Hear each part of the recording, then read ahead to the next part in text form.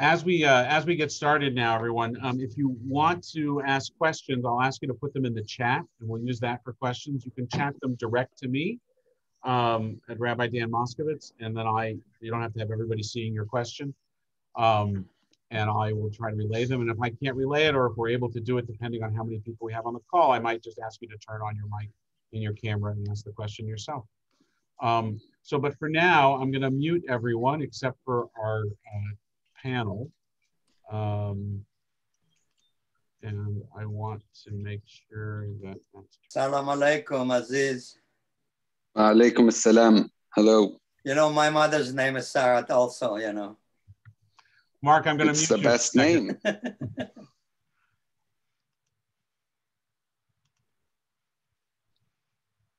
Aziz, if you can just unmute.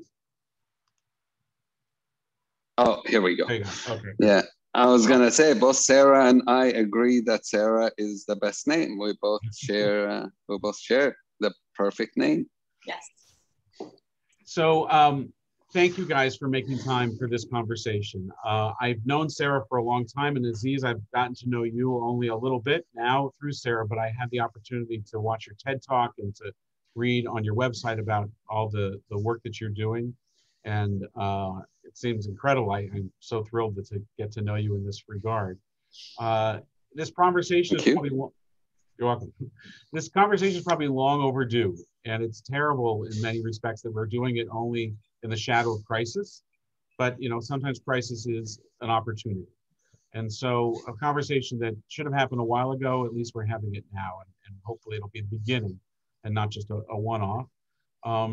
So I guess I'm trying to understand for myself, and I think our community is trying to understand, what is it like, life on the ground, away from the headlines, for Jews and Palestinians living together in Israel today? And I know you guys I think both are in Jerusalem primarily, and different cities will have different lived experiences. But could you speak generally to what life is like for Jews and Israelis living in, Jews and Palestinians living in Israel today? Let's start there. Aziz, you want to begin? No, I'll always let Sarah begin. I'll be the gentleman I'm trying to be. So Sarah, do you wanna start? Well, I was about to ask you if you wanted to start, so we can do this for a while, but sure, happy to. Rabbi, thank you so much for inviting me, and it's an honor to be here with Aziz and with all of you, and some of you I know from life online, and it's a thrill, so thank you. And interestingly enough, I'll admit, I'm actually in Los Angeles right now, so I'm in Pacific time. I'm visiting my family for the first time since COVID-19, and my Aunt Karen wants me to show everyone her painting. So there you go. But normally I am in Jerusalem. And what's life like there? It's complicated is what it is. There's poignancy in it, there's beauty in it, but describing it in a few sentences, it's really hard. A long time ago, I had a friend who asked me, he was blind from the day he was born, and he asked me to describe a sunrise over the Dead Sea that I had seen.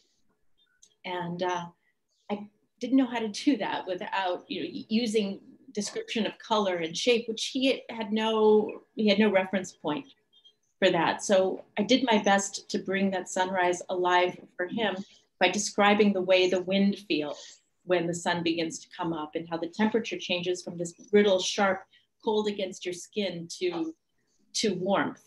And so I'm going to try to do that with what's life like in Jerusalem from my perspective as a Jewish Israeli, by telling you about some of those things, the sound and the texture and personal experience. But it's hard to give a big picture because each experience is so unique, and words sometimes just don't do it justice.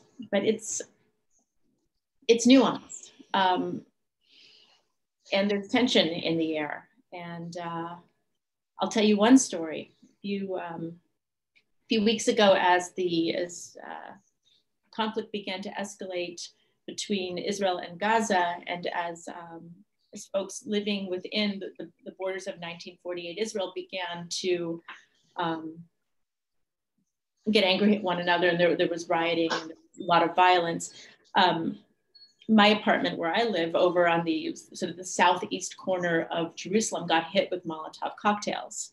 Now, the thing about our building is we're actually we're a unique building in a really special sense of the word. Jerusalem, which we talk about being, the united between East and West, and it's a melting pot and lots of different peoples, actually extraordinarily separate. People may live next to each other, but they don't really live with each other. You can go to a restaurant and you'll see Palestinians sitting at one table and Jews at another table, but seldom at the same table. So our building is actually different. We're not, we're all living together, literally one on top of the other. I'm Jewish. My partner is an East Jerusalemite Christian Palestinian. Our landlord is from Nazareth. He's Christian. There's Palestinians living the floor above us. There's religious Jews living below us. There are immigrants from Ethiopia. There are immigrants from the former Soviet Union living next to us. We're all together. And it's something that I really like. But then a few weeks ago, our house got hit with a Molotov cocktail and we saw the fire. And I went running down to try to pour it out with a bottle of water. And one of the neighbor from the former Soviet Union went down with a bucket to pour it out. It turns out that one of the Christian Palestinian guys living, on a floor above is a volunteer for the Israeli police. So he went running out to go look for the guy who had thrown the Molotov cocktail. And there was, it was one of these things where we realized that the fragile and poignant beauty of this building where we live was really in danger. And so we've made an extra effort since then to look out for one another, to try to see one another, to get to know one another on a deeper level, take care of one another, and try to be the change that we actually want to see in Jerusalem, where you have folks living as equals, sharing space, caring for each other, and not just as neighbors in separate units, but really as neighbors sharing the space and being able to go between the units and creating a better society. Wow, Sarah, I have so many questions I would like to ask just about your building as a microcosm of things. I'm going to turn to Aziz though, and Aziz, what's the reality like today from your perspective? The same question between Jews and Palestinians. The sad thing of what Sarah said is I actually had the exact same experience. I've lived before in also a joint building in French Hill, and also my building was hit by a Molotov cocktail at some point, and a car outside the building was burned as a result of it. And it was a joint building. It was one of those, like, probably there are a handful of those buildings in Jerusalem. And it's kind of crazy. We both have gone through the same experience. What are Palestinians and Israelis feeling like in Jerusalem now? I think first thing I want to say is I think the moment things escalate, unfortunately, too many of us resort into our national religious identities very quickly.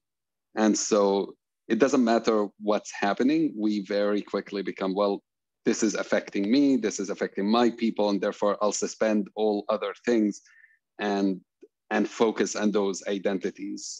And that's normal in some ways.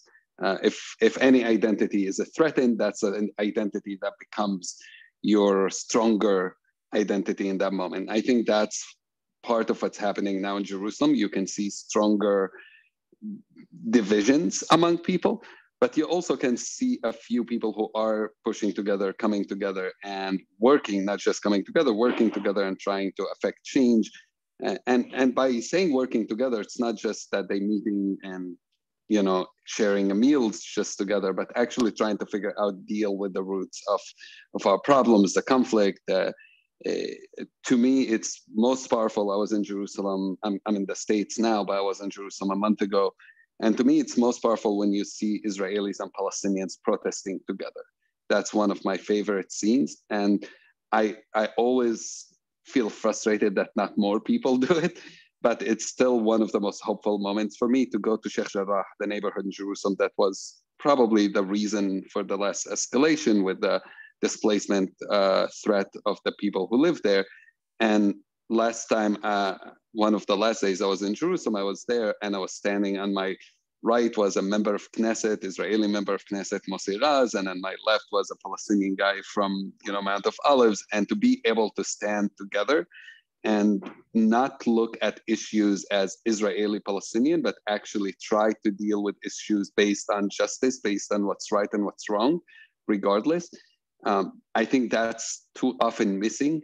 And the day-to-day stuff becomes scary. I can tell you my brother, for example, almost for 3 weeks has not let his young son, who's 15 years old, out of the house because he's terrified. I would argue most Palestinians are horrified from police. And it's when we talk about narratives, and that's most of my work, is the idea of having multiple narratives. So when I talk to my Israeli friends, I often talk about the police as protector, as one of us, as somebody who helps us. To most Palestinians in Jerusalem, the sight of police officer is terrifying. It means I'm in danger. I don't know what he's going to do, what's going to happen to me. It becomes a sign of oppression. And that feeling is so in the air in Jerusalem. You can feel it in every place you can go, especially in the eastern side of Jerusalem. And it's one of the hardest things, I think, to deal with right now is how do you make everyone feel included? How do you build a society that's not divided? How do you bring people together when everything divides you? So I grew up in Jerusalem, and I didn't have any Jewish Israeli friends or at all. They didn't know any Jewish Israelis until I was 18 years old. And I went through getting to know people. I would argue many, many Palestinians and Israelis, unfortunately, don't go through the process I went through. And that's a big part of why we go into the direction we are going. Sarah, you were nodding along a lot as Aziz was talking about how the police and the different perspectives of it. And obviously we can't hear that and not think about, you're both in the States, and we talk a lot here in Canada as well about the relationship between the police and marginalized communities. That certainly had an echoing effect. So I'm curious why you were nodding along and what your experience with that was. And the other question I want to ask, so these Israelis and Palestinians that protest together, are they supported in doing that by their own communities? Are they vilified for it? I mean, I had the experience of working on a letter with one of the leaders of the Muslim community here that we wrote for the Globe and Mail, and the response from our respective communities, ours was largely positive, but the response from his community was not. That they shouldn't be out there working together. So I guess it's two questions. I'm curious about this police thing, and then the other about Jews and Palestinians protesting together, how those are received from their respective positions. Sarah, you want to go first? Sarah, you're muted. Okay, yeah, sorry, I was trying to unmute and you did it for me. Thank you. Okay. Well, Aziz said something that really resonated at the beginning, which is during these periods of tension, we do tend to go to our own tribes, and there is a real sense of kind of wanting to sort of circle the wagons and protect yourself. And it's an understandable feeling. We want to feel safe. We want our kids to be safe. We want the people that we love, our family and our closest friends, to be safe. But if we indulge in that too much, then we forget to think about looking beyond that and realizing that we don't have to be so tribal in a sense. But it's really hard to do that. And Aziz is right that during this period, we have certainly retreated to our corners. And I think this is true in all the communities involved. And it's hard to get beyond that. It's hard because, to answer your first question about pressure from communities, it's hard because of pressure from communities, and it's also hard for our own reasons. Some of them aren't rational. And some of them aren't logical, and some of them are so deeply ingrained in our own narratives, as Aziz mentioned. And then now getting to the issue of the police, I see that playing out a lot. You know, as a Jewish Israeli woman, when I see the police, more or less, I feel like they're there to protect me, but I know that my Palestinian friends don't feel that way. And what's also interesting is there are people who are mostly in the Christian community in Jerusalem who actually feel torn between both worlds. They don't feel accepted by Jewish Israel, and yet they also don't feel accepted by the Muslim Palestinian community. And their way of dealing with this, and these are several people I know, at least somewhere between 10 and 20, have actually joined the police force. And yet they're also terrified of being discovered for being in the police. And so they're straddling this world of trying to find belonging and also, you know, for whatever other reasons that they have for getting involved. But one guy I know was accused of working for the police by his community members on Mount of Olives. And even though he doesn't work for the police, they attacked him, they nearly killed him. So there's a lot of tension there. And I also see it too when I'm walking I was with a girlfriend of mine, and we were walking just on Jaffa Road, and the police came up to us, she's Palestinian, and asked for her ID. But they didn't ask for my ID. So I handed them my ID anyway and said, no, we don't want your ID. And I said, well, if you're going to ask for her ID, you better ask for mine as well. They looked at me like I was out of my mind, but they, there's a garbage truck outside the house. Sorry for the background noise. So I've seen that firsthand, and I know that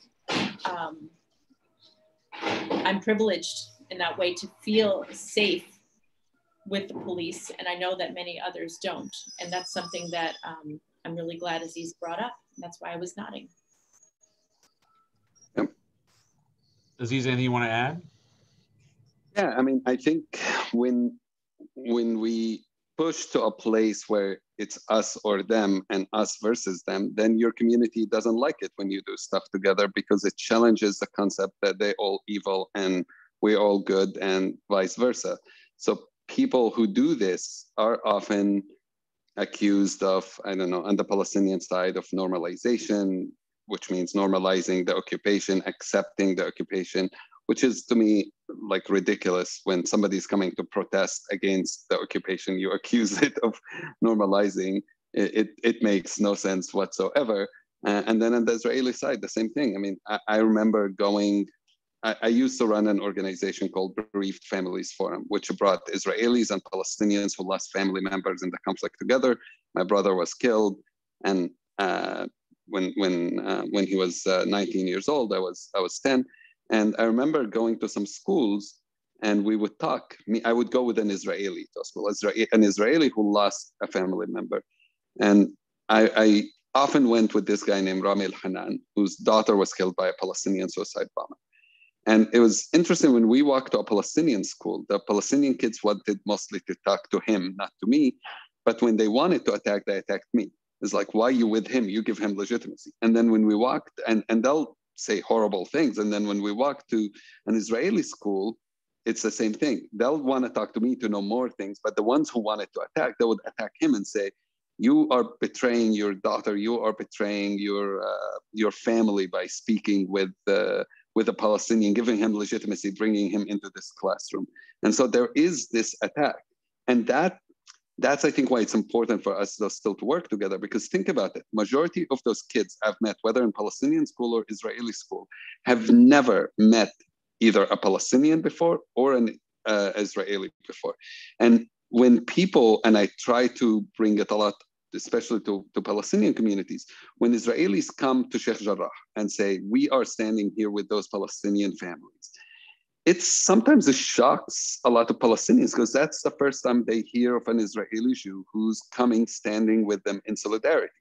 And not just standing in solidarity, they might get beat up by the police, just like we are getting beat up by the police. And that really changes how people think. It makes them ask questions. It makes them say, so, okay, it's not really us as Palestinians versus them as Jews. I like to more look at it as us, those who want to believe and work for justice, for peace, for shared society, and those who are not there yet. And our job is to try to bring more of those people in. And I would argue it also really pisses off the police, because when these protests happen, you get quite a few getting arrested. I think 2 weeks ago, a few organizations set up a big protest together in the West Bank, Israelis and Palestinians in Beit Jala together. And I know 8 activists, half Israelis, half Palestinians, who were arrested in that protest. Because this image of us together, challenging this whole concept of who's who, scares politicians, scares establishment, and they don't like to see it. And in most, by the way, for Palestinians from the West Bank, Israeli Jews in Israel, there are a handful of places where you can legally meet. So it's really difficult to bring those meetings even to happen. You are muted. Sorry. Oh, and, Sarah, you're still muted? Okay. Does that work? Oops. No, I just okay, there you are. Okay. to go ahead. add something to what Aziz said. I was he's so right when he talks about the way that that people look at these kinds of gatherings where people are in solidarity together. A few months ago, I went with Rabbis for Human Rights to a village near Nablus, where we were going to go plant olive trees. And too often these olive trees then get uprooted by the settlers who live very close by. And so then we have to come back and plant them. And so we went, there were probably 200 of us. It was this gorgeous day at the beginning of spring. And it was just as COVID started lifting in Israel, there's a real sense of optimism, and all these different rabbis and people involved in Rabbis for Human Rights, and mostly Jewish Israelis, were part of our little contingency. We walked up the hill, each schlepping these giant olive trees. My bag broke, and so I had branches everywhere. It was an adventure. And then Palestinians from the village came to help us plant. And so we're working side by side, and they brought out, there was a priest from Scotland who came and gave an address, and 2 rabbis gave an address, including a really special guy named Rabbi Elchanan Miller, who can speak Arabic. And so he then translated the address into Arabic.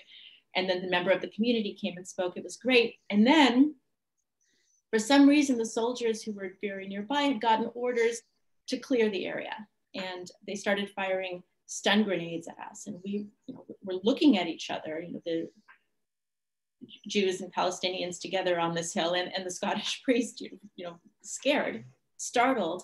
We're trying to get down the hill as the troops move in on us. And then one of the soldiers tries to move us along more quickly. And several of us tried speaking with them. We asked them, why are you doing this? And, well, we were given orders to do so. I said, but don't you see, we're just trying to plant trees. And another person said, but we're here, we're here in a peaceful way. You have no reason to do that. And I could see a few of the soldiers had these looks that crossed their face. And I felt like they were wrestling with the orders that they had been given and with this decision to carry out those orders. And they said, we're sorry, but we have to do this. It's for your own safety as well. And we all went down the mountainside. And then as we were leaving, several of us tried to speak with the soldiers on our way out through the area. We wished them Shabbat Shalom. And we tried to be as pleasant as possible, as really, in a sense, trying to show them what this change can look like, and that it isn't scary for people to work together, and that it's actually something special, and maybe they can begin to question their own assumptions about what they're doing and what they've been asked to carry out. I want to thank you, Sarah. I want to remind everybody that if you have questions, you can put them into the chat. You both, before we started inviting people onto the screen, we were talking a little bit about the school system, and Aziz mentioned going to schools. It appears to me that people living so close in proximity to each other are such strangers to each other. And even children, as we talk about Palestinian schools and Israeli schools, they don't play together, they don't learn together, they don't experience life together, so that these problems are systemic, and they're deeply rooted generationally now in society.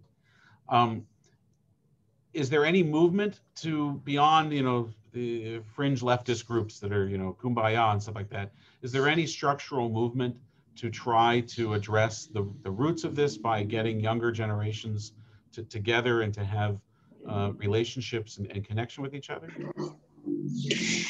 Not on an institutional level, to my knowledge, at least. Maybe Sarah knows more. I know some organizations trying to show that it's possible. So there's an organization called Hand in Hand that has multiple schools in Israel that is mixed, Palestinian, Israeli Jews together. And when I say here Palestinian, I mean those who have Israeli citizenship, not from the West Bank, that they study together. There's one in Jerusalem, there's one I think in Wadi Ara, there's a few of those.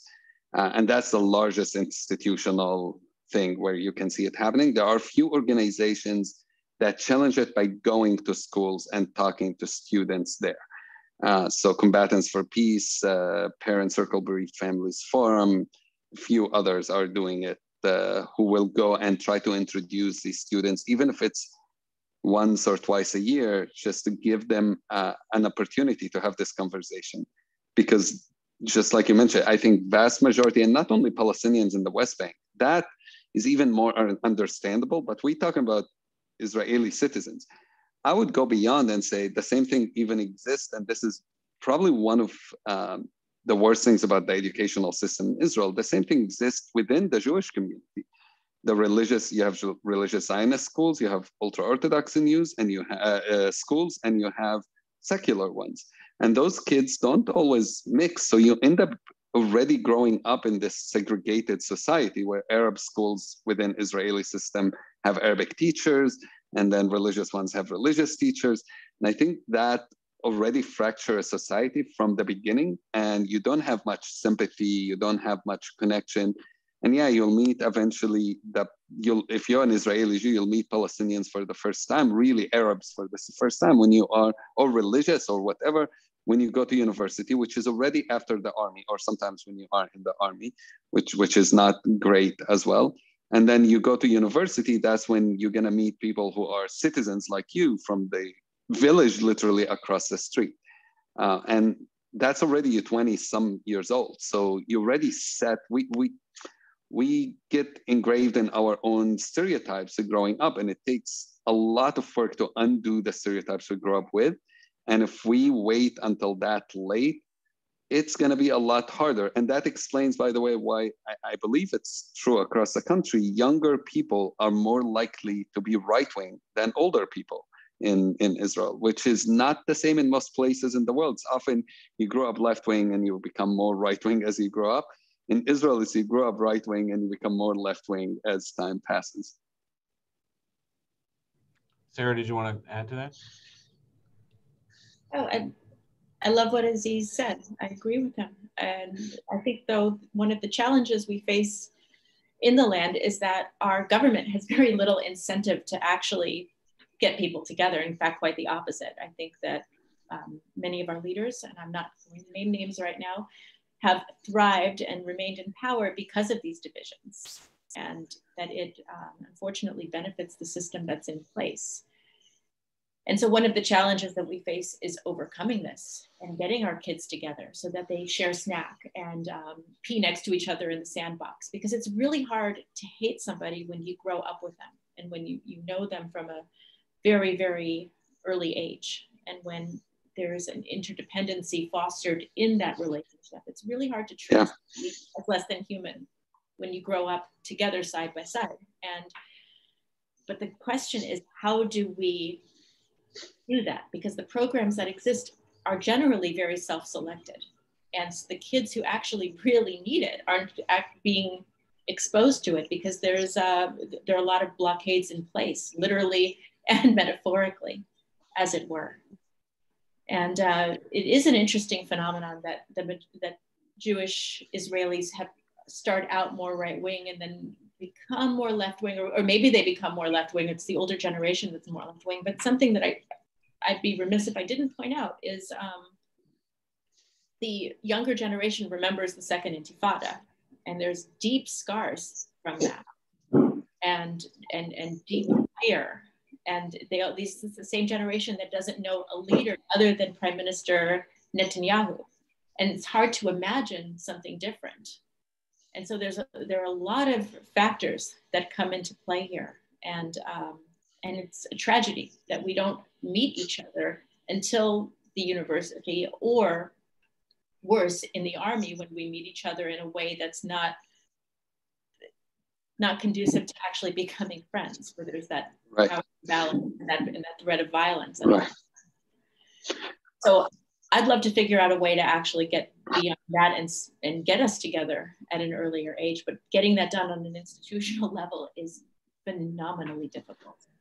I'll take it even a step more and say, eventually, even when you finish college, you might work in the same place, but because of that kind of division, you still kind of, you might eat hummus together, but you're not really feel comfortable. You're not going to really share your life. You're not going to go out and really become good friends. And I see it. So I own a travel business with a Jewish friend. And when I share that, people look at me like, how? Like, it's so uncommon for, there are a few, but it's so uncommon for us to do even business together. Or when I go out with one of my employees there, and we have Israelis and Palestinians who work for us, and somebody will introduce me, one of my Israeli Jewish staff will introduce me and say, oh, this is Aziz, he's my boss. And I kid you not, so many times people would look at them and say, his name is Aziz and he's your boss? Because they're not used to an Arab actually employing Israeli Jews or being the boss. Normally it's vice versa. We have to find more ways to break this paradigm of how this relationship works. And then I love to see it among my staff and my colleagues, because, I have my office manager in Israel lives in Tel Aviv, an Israeli Jew, and her son grew up knowing me. So one of the first names he ever said was mine, which is not normal. And so he goes around calling my name, and people like, what the heck is he saying? And then my family know this family, know this kid, so it created a bit having this relationship of working together, truly working together, not just like who's above who and working in the traditional side, but having people work day and day together, becoming truly friends. And even in those hard times, I mean, I'm amazed we able to survive it, because we have Israeli guides, Palestinian guides, and discussion groups and WhatsApp. I'm like, oh, this is going to go bad. But it's incredible because people have built that relationship, close relationship. They disagree, they argue sometimes, but they're still ready to meet and hug and work together. So let's talk about that disagreement piece for a little bit, because you guys are friends and friendly with each other, and but there are certainly positions that are fundamental disagreements, I would imagine, either between you or certainly between Israelis and Palestinians. Are we just ignoring those? I mean, the Israelis and Palestinians see the land differently to each other. What do we do with those fundamental disagreements that at least on the extremes on either side seem to be the foundation or the impetus for the political conflict? And you talk about this political intractability. There's no incentive to do what you guys are doing in society. And then even if there is the incentive to do it or the desire to do it, what about still these fundamental things? And we haven't even talked about the West Bank or Gaza right now. We're just talking about, within the 67 borders and Israeli citizens. I don't know if there's a question in that or not, but I think there were a couple. No, I think that's an important, how do we deal with disagreement? Well, one, I'll tell you how I deal with it. I don't try to quickly figure out where I'm wrong and where we have that disagreement. I try to hear stories before I go into positions and facts and what's happening. I feel when you hear somebody's stories, you connect with what they went through, and it makes you more open to understanding their perspective. Yeah, we're not going to agree on everything, but I think we can sympathize, understand each other much better if we're willing to hear the story, what that person have gone through. And so both Sarah and I are storytellers, and that makes it a bit easier, because if you follow her, if you follow me, you see a lot of our work centers on telling stories of people and trying to get that political differences through those stories. And when you do that, it makes it easier. I believe it's important to hear what you disagree with and talk it through, but being open to being wrong, bringing some facts on. One of my favorite things about that WhatsApp group I told you with my guides, with the Sheikh Jarrah thing, each guide was bringing their view of what historically the site was. Does it have a Jewish grave or not? And they're looking at historical things, and they'll bring some facts, and everyone is countering the other facts because there is really no one fact in some ways in a lot of these issues. And it's fascinating for me to hear because each one's going back and forth, and eventually, there's not 100% agreement, but there's an understanding that ends up being formed. The problem becomes more when there's an issue. I think it's much harder when there's issues that affect us directly and you don't feel that the person on the other side is sympathizing, understanding. So if I'm saying, look, I don't have citizenship in Israel or Palestine because I was born in Jerusalem. And it's harder for me when somebody goes, well, I don't care. That's, well, it's not our problem. Why should you have citizenship? Then it's harder to have that discussion. But in most cases, people are curious. And I find that the issue isn't as much the disagreement. The issue often is the ignorance, is that I tell that to so many Israelis, and I tell you 95% of them are shocked that Palestinians in Jerusalem don't have citizenship. And then they go, but you can just go and get it. And like, well, it's a lot more complicated than just go and get it. Sarah knows about this as well. So if we can get over that ignorance by sharing stories, usually it gets a lot easier to deal with it. I completely agree. And I think this goes back to that fundamental issue about getting kids together at an early age, because if you're friends with somebody, if you actually care about them, you're more willing to listen to the harder stuff. And I remember the first time that I was walking through the old city, and this was after being afraid of the old city for a long time and overcoming that fear and deciding to get to know it better. And there was a guy who runs one of the knafe restaurants over in the Muslim Quarter, and he asked me to come in and talk to him. He said, "You're here all the time. What's your deal? Are you bored? Are you a spy? Come talk to me." And I felt scared. It was the first time that I'd be sitting in front of someone, Palestinian Muslim, and I wasn't afraid he was going to hurt me. But I was afraid that he was going to upset me, or that I would upset him, that we would get so embroiled in our political differences and our religious differences and in the way that we see the land that we wouldn't be able to be in the same space. But I sat down across from him, and we didn't talk about any of that. We talked about his wife's rosemary garden and about how his kid plays soccer. And I talked about how my son plays guitar and my daughter likes to draw. And we talked about the things that make us who we are. And that conversation certainly didn't change the world, but it led to a second, a third, and a fourth conversation. It became the basis for a friendship. And then we've been able to talk about the more difficult things and the way that we are different, the way that we're similar, and the challenges we need to overcome to we're treated by society, by our communities as equals and as friends. So that's really, I think, key to personal relationships. Also knowing when to speak and also knowing when to shut up. And for me, that's taken some practice. It's a learning process. But no, Aziz sorry. is right about the personal stories really being foundational for creating within the other person that shift in willingness to understand through a different lens. I was going to say, I just had lunch today with a friend, an Israeli friend who lives in the States. And in the last 3 weeks, we argued with each other. Somehow, whenever I posted something or he posted something, we went at each other. And partially because we're good friends, whenever somebody you're really good friend with says something that you're like, I can't believe he's my friend and he said this. So we met today over lunch and worked it out. We went through some of our disagreements and talked about it.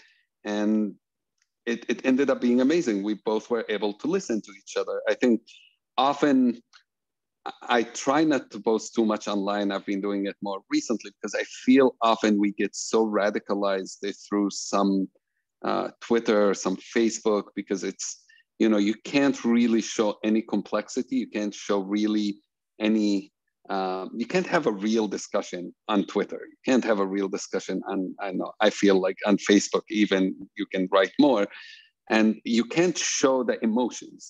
It's whatever you write, it's emotionless often, regardless how much you try. You don't see the face. If you upset somebody, you don't see them crying. You don't see when they are hurt. And so you don't care as much. You don't see the effect of your words on other people. And that on online stuff, I feel we often use buzzwords and we start using talking points instead of really connecting. And talking points don't help. We all have, our governments or our whatever people who specialize in public relations have given us those talking points. And instead of seeing the human, you see these talking points. I love what you just said, Aziz. And something just came to my mind. We're spending so much time trying to convince the other that we're right, instead of figuring out ways to connect with one another. And yeah. When we're able to do that, we'll be able to move forward in a healthier way. I once wrote, sorry. No, go ahead. Go ahead. Sarah and I can just keep talking for him. We've done that many times. Yeah, Rabbi, you said there were things we would disagree on. I think we fundamentally see things pretty similarly. There may be some differences. Well, so I'm curious, Aziz, because the lunch you had with your Jewish Israeli friend. So can you give us a glimpse of what it was that you disagreed with and how you worked that out? And then I do have some buzzwords I want to run by you and see I'd like to hear how you process them. But I'd like to know a little bit more about that conversation. Wow, there were 3-4 things we disagreed on. So I made a post saying in the beginning of what was going on in Gaza, I was saying I was feeling that a lot of American Jews were not talking about the humans in Palestine and seeing us only as numbers and as Hamas, all of us. It's like, well, 20 people died. They wouldn't even write killed, died. And so coming from doing some work in journalism, like, well, that's problematic. You don't write those words. And so he's a journalist, so he didn't agree. And so we went back and forth a few times. So that was one. Another one, an Israeli journalist, comedian, did a response to John Oliver. And I thought that response was awful. He thought it was great. So we had to sit and talk about, John Oliver, Bill Maher, Trevor Noah, and how they saw these outsiders, how they report on it. And how we each kind of gravitate to the one who might be more supportive of our side, if we want to see it that way. So we had a discussion about that. There was a third one that I suddenly don't remember, a third or fourth one, but it was about, I made a post about the Israeli police in Jerusalem. And it was interesting because when we sat today, I was explaining to him those stories. And on Facebook, like I said, you can't really explain what's going on. And so when we sat today, I was explaining to him what's happening. He was much more willing to listen to that. I was more willing to listen to his journalism experience and his thoughts about why journalists write the way they write. So it was helpful, I think, for both of us and a learning experience for both of us. I think, Sarah, what you said earlier is so important, and Aziz, you just referenced it, which is being able to see the other person's face, seeing what you say, what makes them cry as you're talking, and if there's a humanity to you not wanting to make somebody cry. It becomes that meter that gets lost in social media, the derech eretz, the appropriate way to deal with a person that we throw out in social media, and it has, I think, further inflamed and concretize so many positions. And so go ahead. I found that a few years back, many years back, 20 years back, I decided to go to visit Yad Vashem, which is the Holocaust Memorial in Jerusalem. And at that time, I honestly didn't know any Palestinian who've ever been there. To be frank, most Palestinians don't think about the Holocaust, don't want to, because it feels you can't sympathize with the enemy. And so I felt if I'm going to engage in talking to Israelis, I need to understand the history, the trauma, where they come from. And I went through and I wrote an article eventually to Haaretz about my experience. And it was very interesting because what I decided to do for once, and for years I'm trying to explain the Palestinian narrative, where we come from, why Israelis need to listen to us. And honestly, there were many times I failed in getting people to listen. And so I wrote this article and I decided this time I'm not going to write about the occupation. I'm not going to write about what Israelis do to Palestinians. I'm not going to write about any of that. I'm only going to write from the perspective of me learning about the Holocaust Museum, what happened in the Holocaust, and just writing about my feelings through all of that without shifting it to how it affects me as a Palestinian, in the sense, what does Israel do to me? Not doing any of that, just sympathizing, understanding, and that's it. In that article, it's very rare to write anything in Israel, not get like horribly attacked by everybody. And that article actually didn't get attacked. Not only that, I was getting like dozens of emails from Israelis telling me, thank you for writing this article. We were moved that you were willing to take the time and really understand and sympathize and connect with our history. What do you recommend we do to understand yours? And to me, that was interesting. I'm spending so much time trying to convince people to understand my story, but people were more willing to listen when I shut up and I said, I want to listen to your story. So it's something to think about often, instead of always pushing our own, is to try to sometimes just take a step back and listen to something that might be hard for us to listen to. Israelis and Palestinians, our histories are really different and painful for us to be willing to listen to something that we think, well, it's not exactly, that's not how it happened. But to take a moment and just listen and sympathize and try to understand and not fight it right away, it's difficult, but it's where we should go. So I'm curious to know what you would recommend that we could, as with your experience of Yad Vashem, that we could do to understand the Palestinian narrative and story. But I also want to get to these four questions too. So can you answer that quickly? And then I want to get to these other questions. I'm sitting here. Oh, gee, there are tons of things I can suggest. Well, one of my really favorite books was written by a Palestinian author named Sari Nusseibeh. It's called Once Upon a Country. And it just tells his family story in Jerusalem. It's very easy read, a memoir. If you want to go more political, and it would be harder probably for some people to read it, it would be Rashid Khalidi. I think it's called The 100-Year War on Palestine.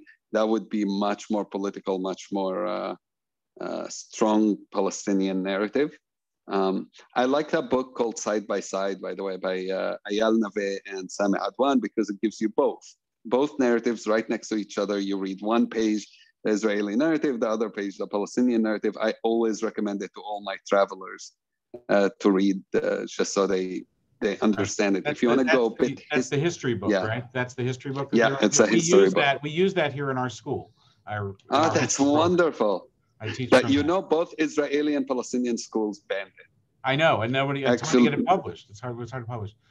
Thank you. So I want to go to these questions, and Sarah, I want to start with you. So we talked about trigger words, or there are words that trigger and phrases that trigger. I'm going to list the four that I wrote down, and I'd like to hear your reactions to them and how they sit with you and whatnot. So, from the river to the sea, Palestine will be free. Apartheid state, colonialists, and war crimes. Ooh, we could be here a long time on that. I'm gonna address two of them with your permission. I think the one that surprisingly, Palestine will be free from the river to the sea. That does not set me off. That doesn't trigger me anymore. I think it used to, but I don't feel that way now. I mean, obviously, I've chosen to live in Israel. I've wrapped my arms around it. I'm a patriot. I hug and wrestle with the complexities of the place. I'm raising two Jewish Israeli kids who plan on making their life there. And And I love my country. I love my country. And obviously I don't want it wiped off the face of the map, but I'm not afraid of that because I have trust in our strength. We're the strongest military power in the Middle East. We're certainly one of the strongest in the world. I understand that the history that informs all of that and informs that sense of fear and anxiety when you hear something like that is very deep. And I have felt it, especially with anti-Semitism on the rise, but I've also, there on the ground, and I know that's not going to happen. We're not going to be wiped off. I also know what Jewish Israelis say, which we talk about greater Israel from the river to the sea. When you look at the maps in my kids' school, the West Bank isn't marked off as something different. Neither is Gaza for that matter. It's one state. It looks like one state. And so I know that we're doing the same thing. We're doing it in a different way, not up on placards, but we're doing it in some ways in a much more terrifying way for Palestinians. It's in the institutions of the country, where we talk about annexation, where there is creeping annexation without actually addressing it. And so that's something that bothers me when I see that happen, that many Jewish Israelis get up in arms when we hear Palestinians protest Palestine will be free from the river to the sea. And yet what are we doing that's so different when our maps have obliterated Palestine from the map and don't even show the green line anymore, where that division doesn't exist. So when I hear that, I just think about ways that we can all figure out a way to be equal, to be living in justice, and big one, to be living safely together in some kind of better future. And I don't know what the solution is, whether it's two states or a confederation, or I'm not going to give you an answer on that because I don't have it. But I know day by day I'm trying to figure that out through getting to know people. And I have faith at some point we'll figure out a way forward, hopefully in my lifetime, but probably not. But we have to keep trying. We have to keep moving forward as though that is a joyful inevitability, but we have to build it. Now, the word that sets me off, the word that I'm grinding my teeth thinking about this word, is being called a colonialist or colonial settler or someone who doesn't belong. Pardon? Oh, sorry, I thought I heard something. Because Israel has been in our dreams, in our hopes for thousands of years. We gather around the Seder table every year and we say next year in Jerusalem. And yes, it may be an abstraction, but it's also a real place and we yearn for it. And our roots go deep in that land. Now, that does not mean that Palestinian roots don't go deep in the land too. And one does not negate the other. And this is the same kind of thing I think about when we have the whole conversation about discussing the Nakba, the catastrophe where Palestinians were forced out of their homes and became refugees, became dispersed and yearned to go home, carry their keys around their necks in some cases. Acknowledging that does not mean that we can't also acknowledge the independence of Israel and what a wonderful thing that is, that you can do both. And that's something that I'm trying to teach my kids, that we can celebrate the fact that we have a country, a place where we are safe, a place that we can work with, and also mourn a tragedy that we did to another people. And in so doing, then we can say, all right, now how do we make it right? And then we can work together to figure out a solution so that there is a balance and that there is, I don't know if peace is the right word, but at least justice and security for everyone. But yeah, that word being called a colonizer, it really gets under my skin because no, we're not. And we are just as much a part of the land as Palestinians are. And the other word that gets under my skin too is when people refer to Palestinians as, invaders or usurpers and say that they don't belong. I mean, I think it's the same anger I feel that same anger, because first of all, here we are. Doesn't matter what the history entailed. We're here now, but even on that rational level, the deeper, more visceral reality for me and my feelings says, no, Israel's part of my identity. It's part of my DNA, and it's been that way, despite my hair bleach and the color of my skin. I feel like I am part of that land, and that's a deep, visceral gut reaction. So there you have it. Thanks, Sarah. Aziz? My answer is probably shorter in the sense I teach a lot all over the world, communication and conflict resolution. And I usually tell people, don't use buzzwords, try to explain what you mean. What's really the story behind what you're saying? Because the moment, I'm on a tour, I lead tours a lot sometimes for my company. I'm on a tour and people quickly want to box me. And the way they want to box me is they'll ask me, do you use this word? Do you use that word? Do you use this word? What's your view on two-state? What's your view on this? And I refuse to answer most of those questions right away because they want to know before I even open my mouth, where do I stand and everything they think about? So they say, in their mind, they can say, okay, we put him on this side, and then we don't need to listen to anything else he says because we know he's pro this or pro that. And I refuse to answer them, and I don't use these buzzwords because I feel you can't communicate using these buzzwords. They're good maybe for your propaganda work, PR work, if you're trying to go big on whatever message you're trying to do. But if you're trying to do relationship building and shared society, even when any of these words are true, I often think about how do people hear it and how they interpret it, and where does it work to really improve communication versus not improve communication. So I think I'm almost never used the word apartheid. Do I feel there is a sense of apartheid in Jerusalem? Absolutely. To be frank with you, I do. But I don't use it because I don't feel it really communicates what I go through. And I prefer to tell what I go through rather than use a buzzword to tell the story. Lost your camera for a second.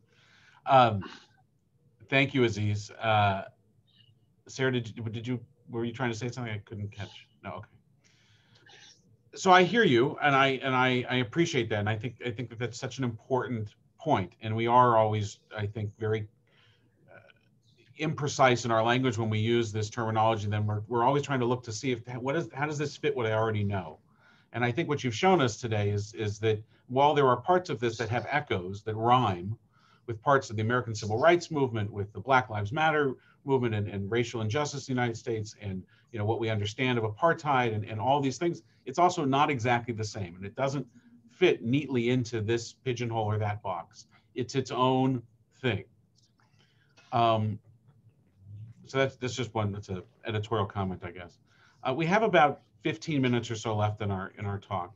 I'm looking at some of the questions that have come through, and we've talked about a lot of them.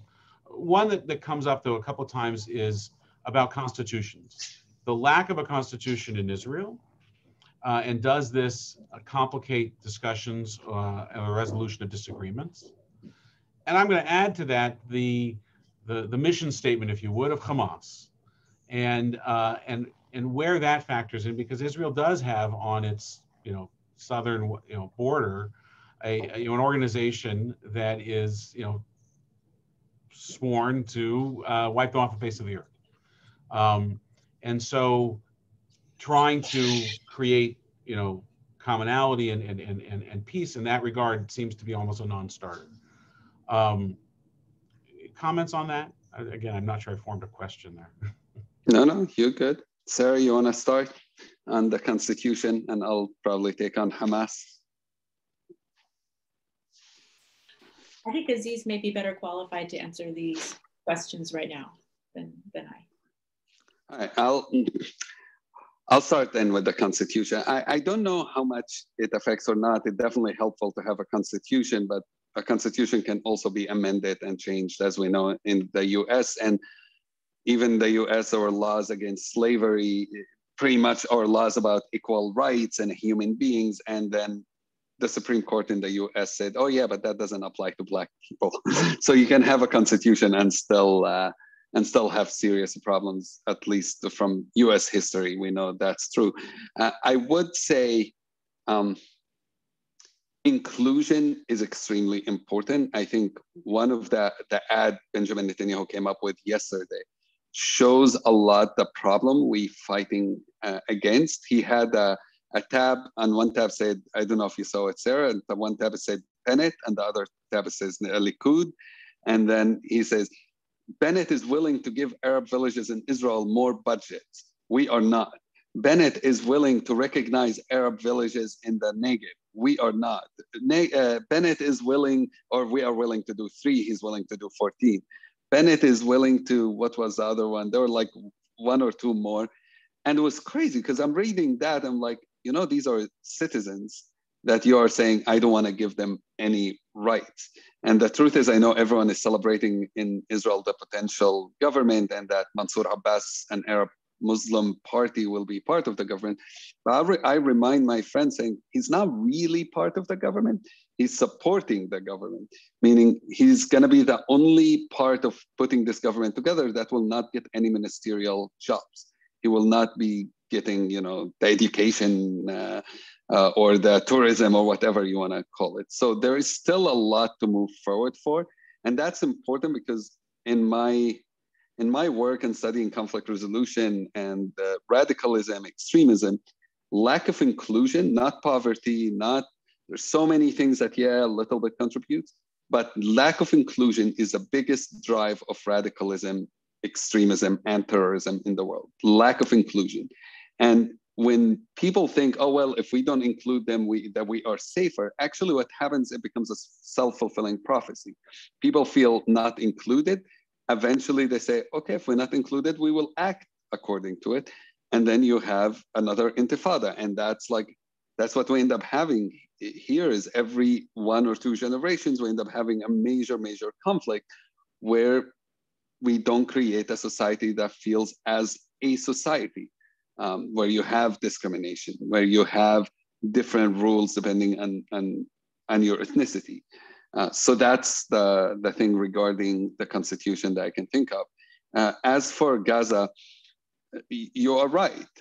Hamas has on its books that it wants to destroy Israel. I would though recommend reading some of the writings for a guy named Gershon Baskin, who's a very dear friend. And Gershon has actually negotiated with Hamas directly and would argue that Hamas is actually quite pragmatic. Yes, on books, they will not right now say that they would make peace with Israel. And his argument for that, I just talked to him a couple of weeks ago, and he always tries to connect the Israeli government with Hamas. He negotiated the release of Gilad Shalit. So he's got really good connections there as an Israeli guy, Israeli Jewish guy in Jerusalem. And he was telling me the problem that Hamas has is they look at Abu Mazen, at the Palestinian Authority, and they say, you gave up fighting Israel. You actually coordinate security for Israel. You arrest people on behalf of Israel. 2 weeks ago, Palestinian police were down in the streets, beating up people, preventing them from reaching checkpoints so there would be no escalation in the West Bank. And they say, so you've done all of that. You've done everything Israel asked you to do. What did you get in return? Nothing. So we would not give up fighting. We will not change any of our declarations until we see a good return out of it. Otherwise, we lose the streets. Right now, Hamas is the most popular because people are angry and they feel Hamas at least fighting. So they don't want to lose that popularity. And the Palestinian Authority, which has gone toward peace and Fatah has actually changed its bylaws to recognize Israel. The PLO has. And they said, but you didn't get anything as a return of it. You got, a couple of cities. You're not really able to bring anything. And that to me is scary because the message that is coming also to Palestinians is with violence, you can achieve much more than without violence. And to me, that's terrifying. One, I don't believe it's true, but that's how a lot of people are seeing it. And that's scary. And I don't think Israelis really realize that that's the message, at least Israeli public realize that that's the message being sent. But on a practical level, from the Israelis I know who have, and I know few who have negotiated with Hamas, I actually hear there's a lot of potentials. I can't tell if how true that is, but at least that's the news I get from them. Sarah, I want to ask you, and you can both respond to it, but Sarah, coming from the United States and making Aliyah, as we've talked today, it seems so clear to me that these are largely internal domestic issues of a country dealing with its own, justice and lack of justice system and inequalities. I'm not going to say like every other country, but every other country has inequalities. We do in Canada here too. And these are internal, big problems. And there's a lot of criticism of Israel from outside, from within the Jewish community, from outside the Jewish community. Is that helpful? Is that right? And the second question, which is, both of these can be for both of you, is what should we do from our perspective here to help further? I think I know my congregation, and I can't see any of them on here, but I think that the relationship that the two of you have and the hopefulness that you present is exactly what we all want to see, or most of us want to see, in Israel going forward. What can we do to help make this more the reality than, because you've also said this is still an exception. This is not the vast majority of relationships between Jews and Palestinians. Criticism outside, and what should we do? I really appreciate both of these questions. Thank you, Rabbi. There's a woman named Rachel Danziger, Sharansky Danziger. She's Natan Sharansky's daughter. She's a phenomenal writer, and she just wrote a really remarkable piece in Times of Israel called "I Will Not Be a Sacrifice on the Lamb, a Sacrifice on Your Altar of Purity." And she was addressing this to people abroad, whether they're, regardless of religion, but folks who don't have skin in the game in Israel-Palestine. And so she wrote this piece about speaking with someone who was asking her, well, what about Israeli oppression?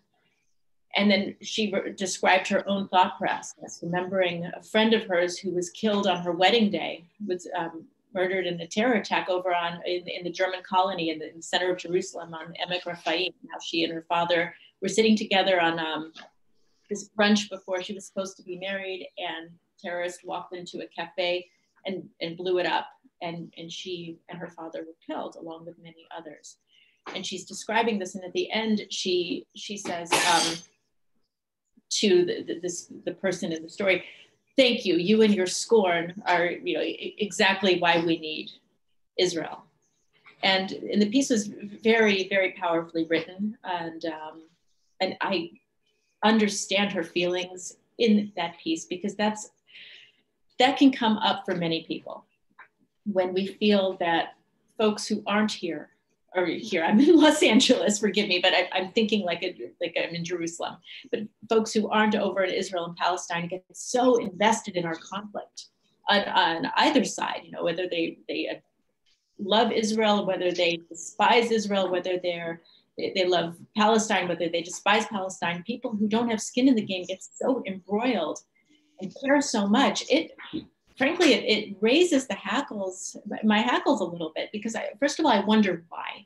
Why are people so obsessed with us? Number one, and two, it bothers me because the rhetoric around it from all political camps and the obsession with it can make those of us living it on the ground become angrier and more defensive and feel like we have to fight against the buzzwords. I agree with Aziz when he's saying about the buzzwords, how they don't help. And when we see that, instead of trying to find ways to connect, we end up trying to convince, and we spend all our time doing that instead of actually moving forward. Now, obviously, I welcome criticism of Israel, and I welcome conversation around Israel, but when it's done in a way that asks questions as opposed to preaches in a didactic way to us who are living a very complicated conflict that's not comparable to other conflicts, even though all countries have conflicts and inequality. Ours is still not comparable because it's unique to our situation. It's hard, it doesn't help. So what can you do to help? Here's what you can do to help. You can come visit. You can walk in our streets, you can buy from our markets. When you visit the old city, don't just go to the holy sites, go and pay money to the shopkeepers because they've got to make an honest living. Get to know people from different communities within the conflict. Go on Mejdi tours, go on Aziz's dual narrative tour and listen to what Israeli and Palestinian guides have to say about the same space and about their relationship to that space. Look me up. I'm happy to introduce you to people. I'm happy to hang out in the shuk with you, have coffee, have beer, but when you have whiskey, just putting that out there. But when you get to know people on that personal level and you connect with the place and you feel that sense of the enormity of the complexity and the beauty and the desperation and the hope too on top of it, and the thread of optimism that runs through it, then you're already helping. You're helping to be part of a solution that we desperately need. I might see it a little bit differently. I agree with you and people coming. I think that's very important. And the only reason I might see it a bit differently, I'm engaged with a few conflicts around the world, and maybe because of what I do for a living. So I feel very strongly, for example, about what's happening in Syria. And I feel angry that people are not. And they look at what's happening there and not doing anything. I've been there, worked there. I've seen people get killed and people get hurt, and drives me crazy when it's kind of forgotten conflict. And so I feel as a community, as a world, we should care about injustices everywhere. As Martin Luther King Jr. said, injustice, the lack of, suddenly the quote escapes me, but injustice somewhere is injustice everywhere, right? Yeah. Injustice somewhere is injustice everywhere. So I feel that's very true. And I think for me, when I think of Jewish community in the US, it is the most community that can influence Israel, because you have relationships. Many of you probably have been there. And so I think you do have a say. Now, I think saying and criticism and all of that doesn't really make as much. I think doing makes more. And so what Sarah said in that sense, come meet the people, hear their stories, and then share their stories. Don't just share the buzz stories that you'll hear online. No, go and meet the people and hear their stories. Sit with a Palestinian family, sit with an Israeli family, know what people are going through. Go visit the West Bank. Don't just hear about the West Bank. Go and visit it. Go to Sderot, overlook Gaza, understand what's really happening, because it will help you find ways to engage. I remember bringing an interfaith group from Michigan a few years back, and until now that group buys products and sells it in Michigan from there. They found a few farmers they got connected with on the trip. I didn't even create that connection. We created meetings and took them to places, and they just made friends with these farmers. And they still today, many years later, still are selling those products to help that community. And so they found ways to be supportive. I think look up anything joint, not just in travel, and try to support those things. Actually, the guy who started Hand in Hand is not far from you. He's in Portland, Oregon, if my memory is right. So supporting these kind of groups, these kind of organizations, push yourself to read and educate yourself, especially on what you don't know and from people who don't make you feel comfortable. I often say, if you want to read about a place, don't read it from somebody who looks like you and believes in what you believe. So if I'm reading about Colombia, I don't pick a white guy to read what he thinks about Colombia. I pick a Colombian guy. If you want to read about Palestine, pick a Palestinian. If you want to read about the religious community in Israel, pick somebody who's religious to read. Don't read it from someone who looks like you. So those things, I think, really make a difference. Try to build relationships with, I think you mentioned you're already doing that with a mosque close by your area, with Palestinian community there. My dad came to the US first time 3 years ago, I think, something like that. And it was his first time ever in a synagogue, which is crazy. He went to fry the mosque, and the synagogue was renting their facility to the Muslim community, and they held the prayer in the synagogue. And he was so moved by it because he never had that opportunity. So even if you're not there, you have no idea how much influence you can have, even on people of us back there when we come to visit. So that's what comes to my mind. But try to always think constructively and not just think. I actually believe blame alone, tweeting, well, this is right and this is wrong, doesn't absolve you of, oh, I've done my part. And often when people think of activism nowadays, I feel they think if I sat on Twitter for 5 minutes and I wrote who I hate, then that I've done my part of activism. And on that part, I think it's ridiculous. Sarah, did you want to add something? Go ahead. Yes, yeah. I want to I think I clarify is the right word, but I do want to say I agree with Aziz about ways that you can be involved and that help. I just want to clarify what I mean that doesn't help are when people who aren't involved in the conflict and not educated about the conflict start swinging along those buzzwords and have very strong feelings and write the list of the people that they despise and the things that they hate when they actually are not knowledgeable and don't understand the complexities and are also not doing much more than just stirring up the feelings of the Israelis and Palestinians who then retreat to their own camps. Right. Try to convince. I agree. I would just add, recently the former Israeli ambassador to the US said he wants Israel to stop investing in relationship with Jews in America and to instead invest their relationship with Christian Zionist evangelicals, because Jews are more likely to be critical when Israel does something that's not right, while evangelical Christians are not. And I think that's the craziest, idiotic thing that ambassador could say. Not surprising to me, considering who he was. You can look him up if you don't know. He left a couple of years ago. But I do want to say, don't let that happen. The Christian evangelical community shouldn't be the one speaking for Israel in the United States, shouldn't be the one handling that relationship because of what he just said. They don't mind seeing the whole Middle East go on fire. They honestly, there's too many of them who don't care. I think the Jewish community does care a lot more because many of you have family there, have friends there, have relationship, have connection. And so don't let that extremism become the definition of what Israel is in the United States. And so voices of people who say no to that are really important. I cannot thank you both enough. This has been so enlightening and hopeful, honestly. And in a week, and we've had news here in Canada of discovery of children who had died in a residential school over a period of time, 250 children. And the conflict in Israel is still, echoing here. And there's still COVID here.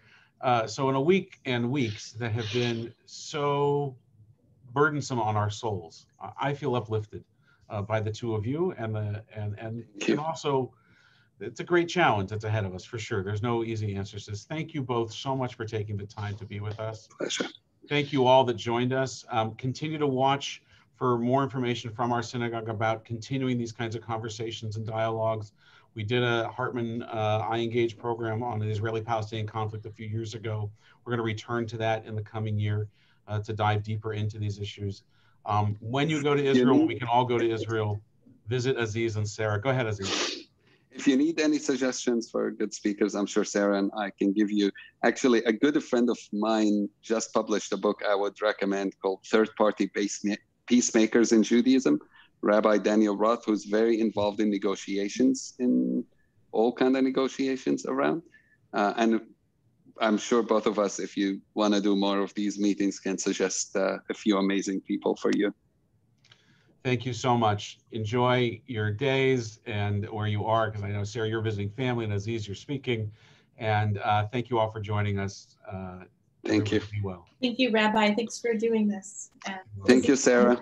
Good seeing you. Bye, everyone. Bye.